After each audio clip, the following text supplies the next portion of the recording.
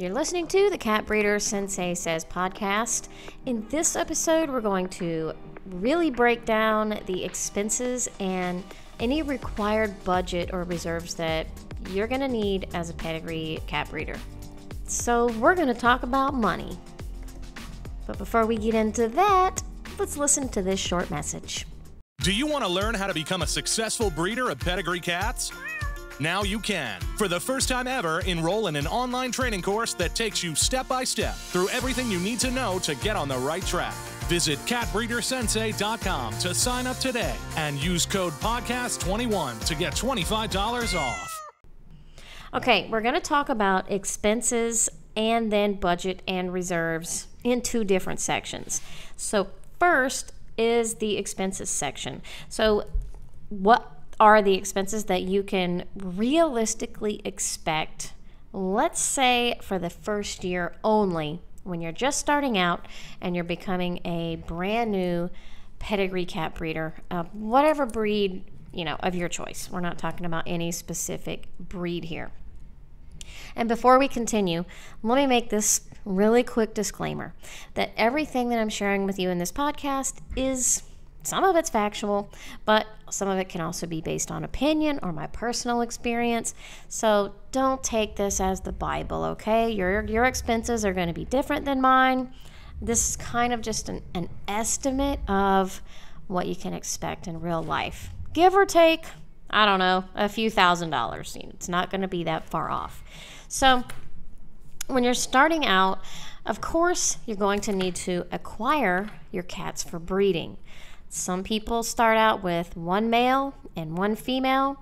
Some people go all in and get a sire and they get 2 or 3 queens.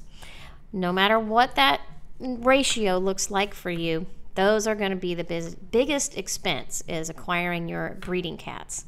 Of course, you want to take your time, research your breeders, and make the best decisions that you possibly can when you're choosing your cats that are going to be used in your breeding program.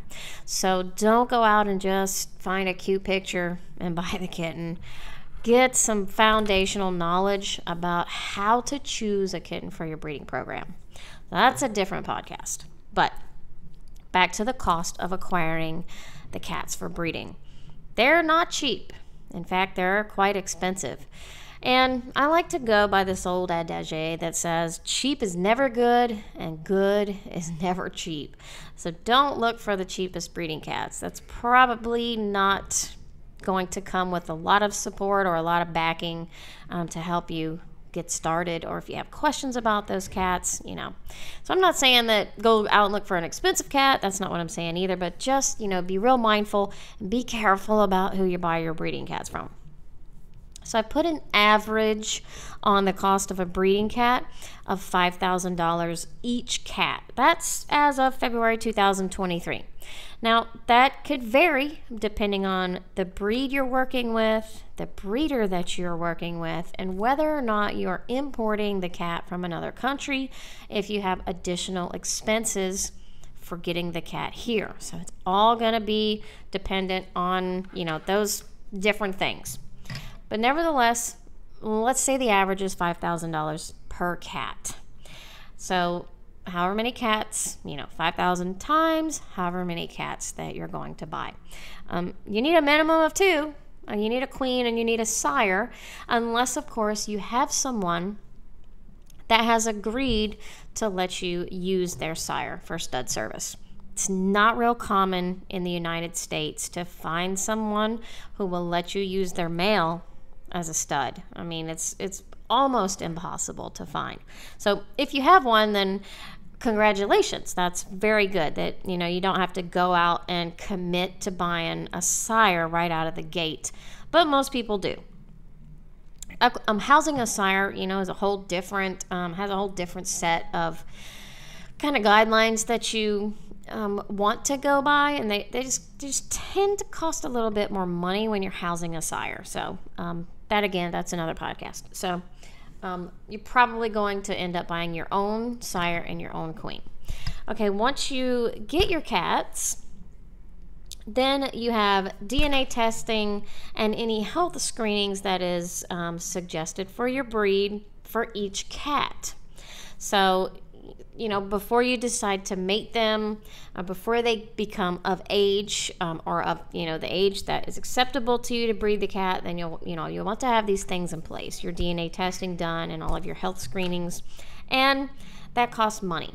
I'm putting an average cost on that upwards of about $750 to $1,000 per cat, depending on what's required in your particular breed. So again, it's all going to require some research on your part to know exactly what you're looking at in that category. All right, then we have all of the normal expenses that pretty much anybody is going to have when they own a cat. As breeders, I think we tend to go a little bit more on the high quality side when we're choosing these types of things, because we have more than one cat, you know, we have multi-cat environments. We want the best nutrition, the best products, the best of everything for our cats, because they are our pride and joy, and we're using them to reproduce a particular breed. So your cost, your expenses for each cat is going to include food, litter, toys, cat trees, scratching posts, food and water bowls and dishes, your vet visits, your regular health exams, your grooming costs, and any meds that that cat might need.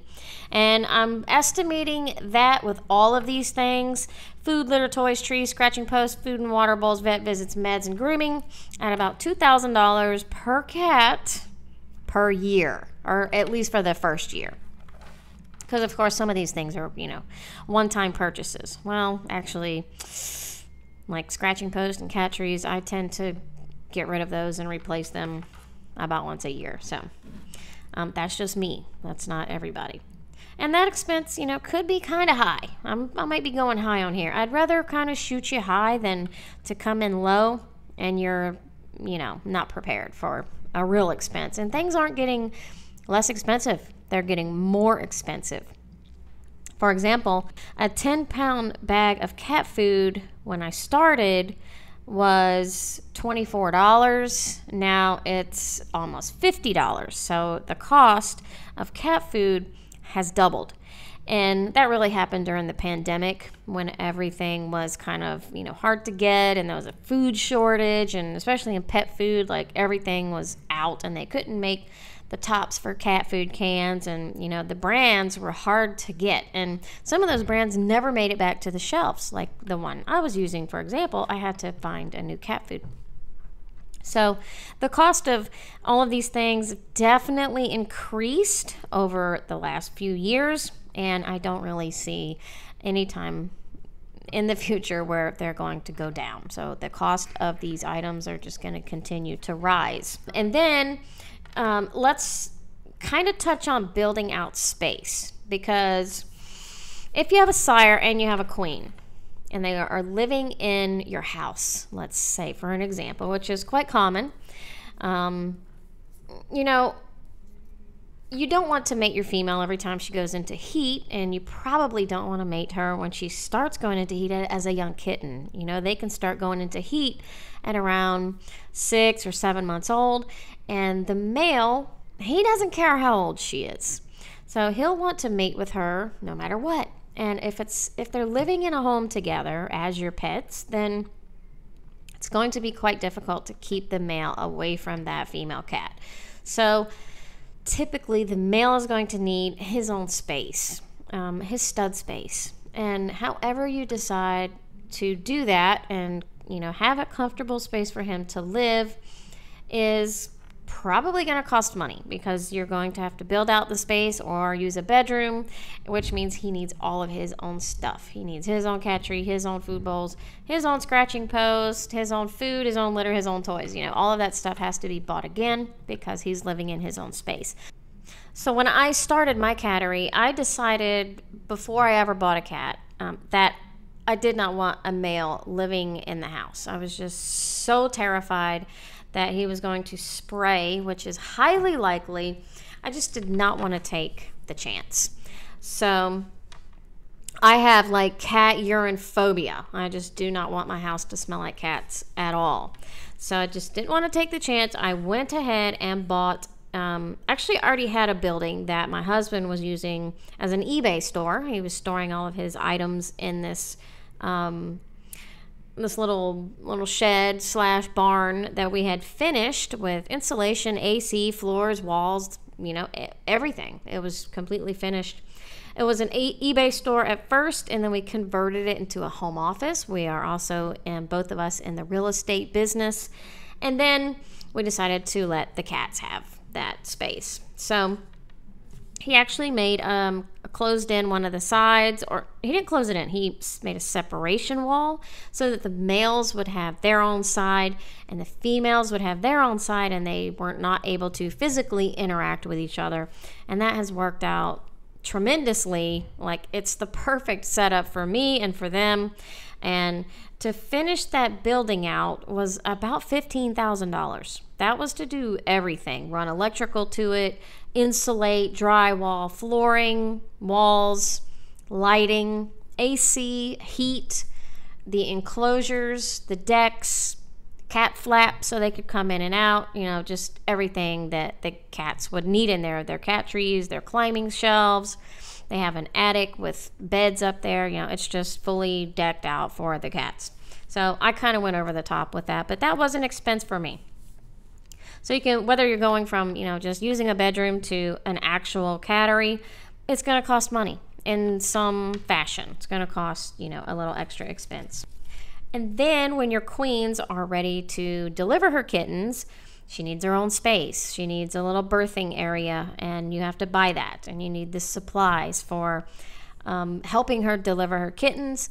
And there's a checklist for that in our complete guide to breeding pedigree cats if you're not sure what you need as far as supply lists. And then something to contain the kittens in. So they'll stay in the birthing tent for about 3 weeks. Then they can get out.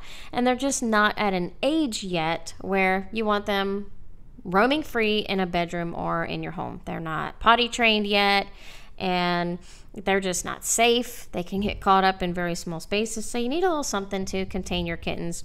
Usually a little playpen or a tent that's, 36 inches high, or there's Clearly Loved Pets, little, kind of little playpen things that are clear you can see in there.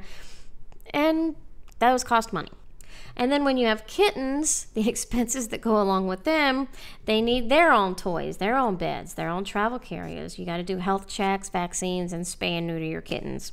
So typically the expense per kitten out of a litter is probably between $700 to $800. And I'm kind of just guessing on the cost of that to feed them, litter them, get their health exams, their vaccines, and spay and neuter. So it really just depends on the cost in your area, and that is per kitten. So that kind of covers what I could think of as far as expenses. Now, if you show your cats, which I don't, because I absolutely detest the thought of showing my cats. I've done it. I've talked about this in previous podcasts, and I literally probably will never step another foot inside a show hall again. I just don't like it. It's not for me. And there's nothing that says that I have to show my cats. So for me, showing my cats is not an expense, but it certainly is for a lot of people. So showing cats is expensive also. You have to register your cats for the show, which is about $150 depending on the location. So that's not really the expensive part. It's traveling, because your city doesn't typically have shows regularly in your location. So if you're trying to accomplish a championship title or more, or take it further, you have to travel sometimes. Maybe in the same state, but you still have to travel, spend the night, spend money on hotels, buy grooming supplies, etc. So, that can be a little bit expensive to be in the show class of breeders. So all of these are expenses that, you have to consider. And the only reason I'm doing this podcast about expenses is that people in our group, our Facebook group, which is called the No Judgment Zone Pedigree Cat Breeder Community on Facebook, I see people that run into an issue with their cat, usually a medical issue, or a loss of litter, and they're devastated. They don't know how to recover. They've spent all of their money on buying cats, expecting for some of that to be recuperated with a litter, and that litter never happens.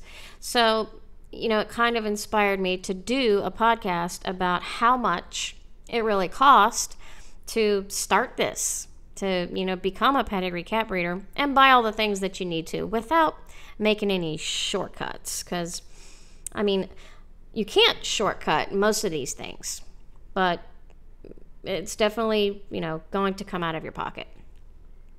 So let's talk about the other category, which is budgeting and reserves.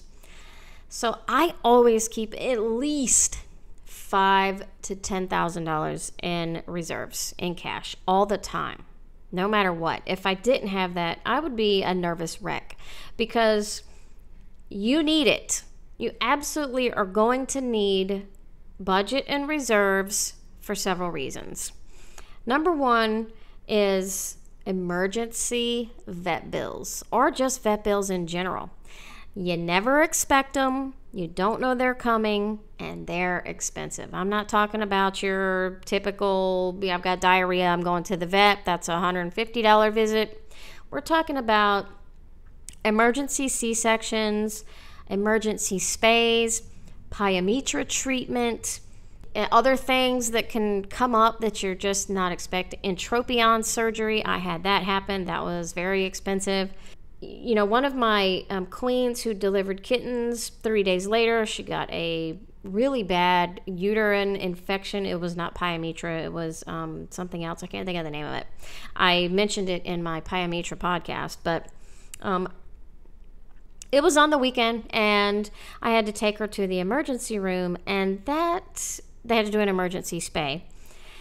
She was sick, and that bill, that cost me about $3,800. And luckily I had my budget in reserve, so it did not impact me. I wasn't devastated by that, because I'm ready for it, and you should be ready for it too. You should always be ready for something unexpected to come up, and it's going to cost you money. That could also be having a cat that's pregnant, and she loses her whole litter. Losing it meaning before she ever delivers, or she delivers her kittens and none of them make it. And if you were counting on that to help you recover from the initial expense, and that happens, that could devastate you, and that's not a good thing. That's not the way to prepare, because it certainly can happen. It certainly can happen. So I do want you to be ready and have reserves for that in case something like that happens. And honestly, you can have cats that you've paid $5,000 for. You've done the DNA testing. You've done the health screening. You've bought food, litter, toys, trees, scratching posts, food and water, vet visits, medicine, grooming, built out space, bought birthing boxes, supplements, supplies, toys, beds, and that cat never has any kittens at all. It just is not a producer. What happens then is you have to spay or neuter the cat without the whole expense that you made on this cat is a total loss. That is quite common as well. So regardless of what your contract says or what you expect from a breeder, sometimes you take a total loss on these breeding cats, and it's really just part of breeding. So you can't be mad at anybody. You can't be upset with yourself or with the breeder. It's just nature, and sometimes they just don't work out. And so you have to accept the loss and be prepared for that and move on in your journey to another cat. So out of your budget and reserves, you buy another cat. You buy your replacement cat. Because one of the things, if you're really passionate about it, that you don't want to happen is that you do all of this setting up and preparing and buying your cats and having expectations, and then something happens and your cats don't work out, and you have to spay and neuter and find a pet home or keep them as a pet, and then you're busted and you can't pursue what you want to do because of money. So it's very expensive to get started. It's very expensive to sustain. So as long as you are aware of that and you're able to take care of your cats like you need to keep them in top condition and have them living in a wonderful environment and provide them with the things that they need to be excellent breeders, then you will be okay. You just don't want to suffer financially by not being ready for the reality of expenses when it comes to breeding pedigree cats. So hopefully this offered you some insight on what you can expect. Again, my numbers are I'm just kind of throwing them off the hip. I actually have a spreadsheet that breaks it down a whole lot more, and it includes other things like registrations of litters and keeping your registration membership with your club active, which really are nominal fees. It just includes everything and kind of gives you the cost per kitten. It's a cool spreadsheet. It's in the Complete Guide to Breeding Pedigree Cats course, which is online. You move at your own pace. It's a great foundational class, online class for new cat breeders, so you can check that out. It's the expenses of owning a cat is the lesson on that. So until next time, I hope you guys have a wonderful day and make good choices. We'll see you later.